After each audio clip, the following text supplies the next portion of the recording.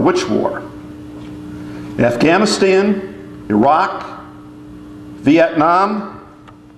The conference, ladies and gentlemen, was about World War II in the Pacific and how warmongering Marines had victimized the long-suffering Japanese military.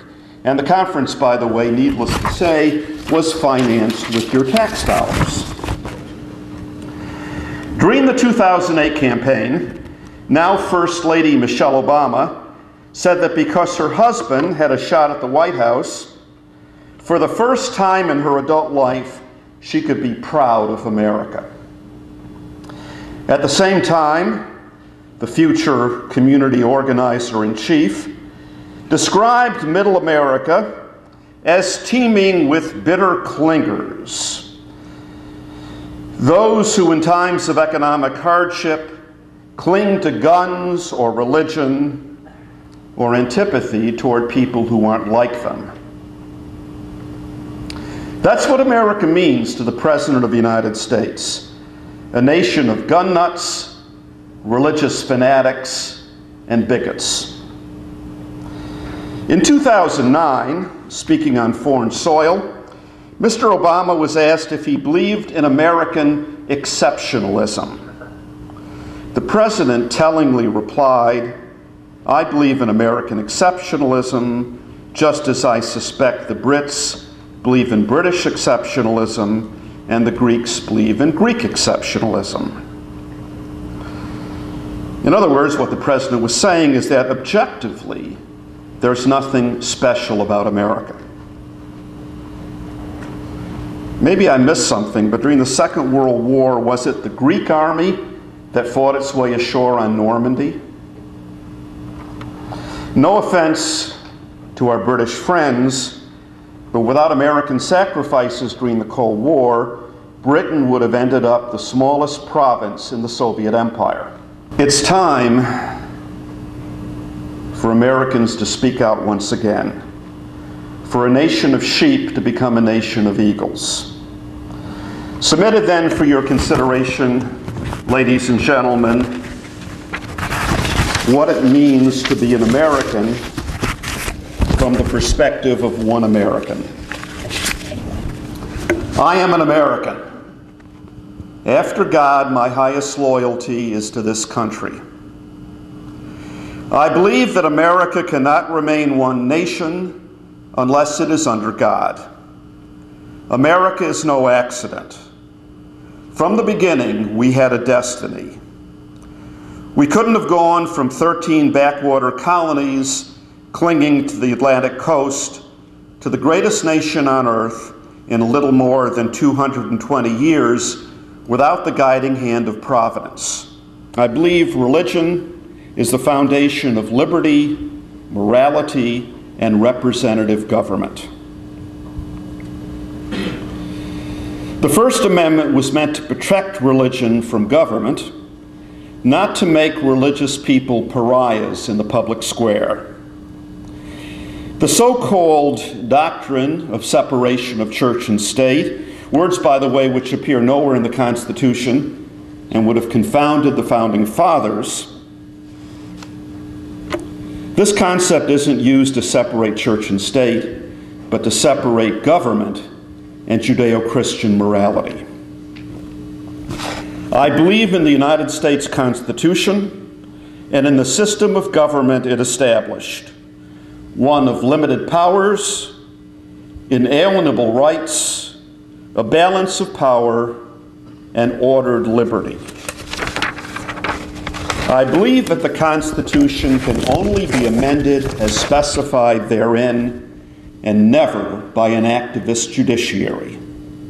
Ladies and gentlemen, there is no more a right to abortion in the Constitution today than there was a right to slavery in 1857. I believe in the right to life from conception to natural death. It is the duty of the state to protect innocent human life.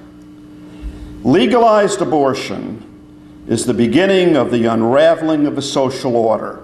I believe in the free market system as both the most efficient way to provide for human needs, and the only economic system compatible with human rights and human dignity. The free market is as American as our Constitution. It has brought unparalleled prosperity to this nation and opportunity to its citizens.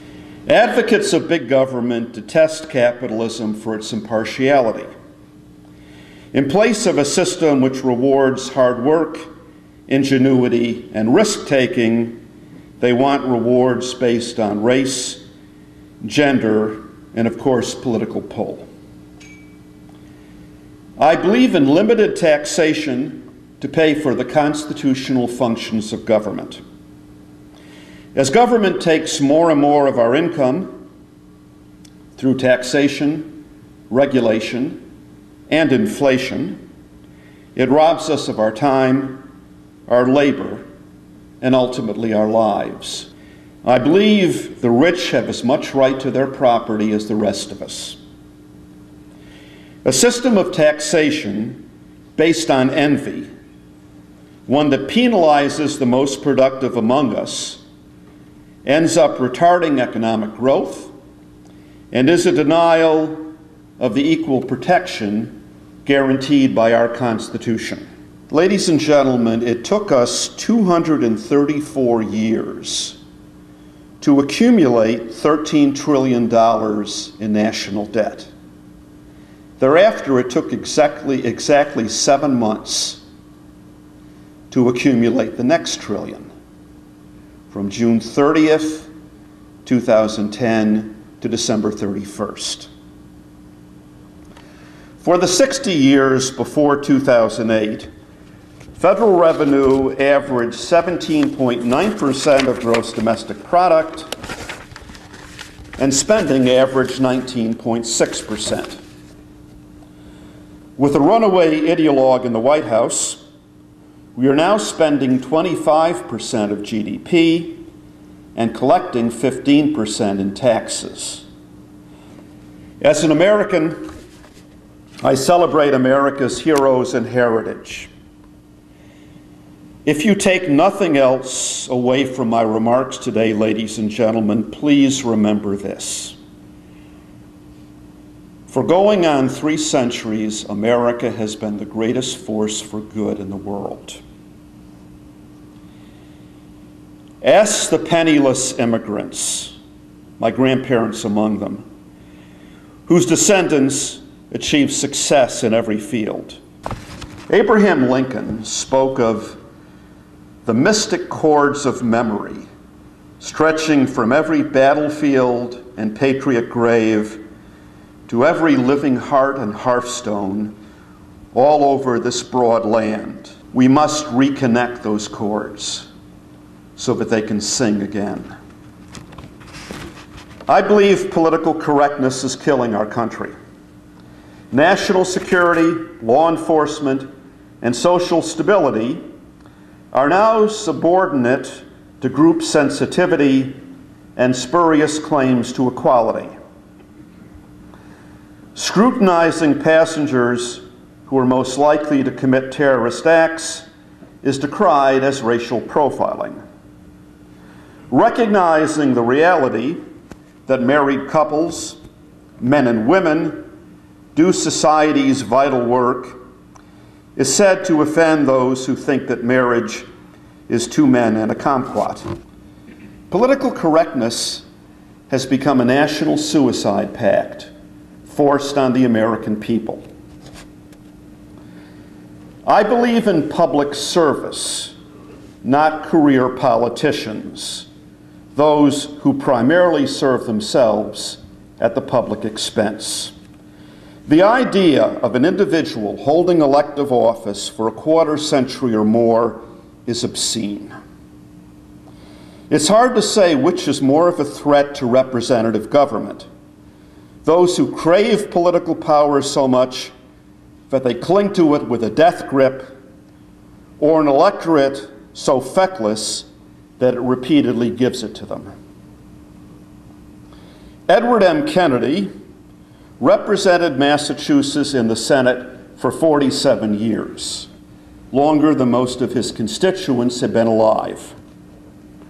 There he sat in Washington like some bloated, decrepit pharaoh, surrounded by his pyramids, monuments to the welfare state built by the toil of tax slaves. And by the way, ladies and gentlemen, as you consider the legacy of Senator Kennedy, know that we'll be paying for those pyramids for decades after his death.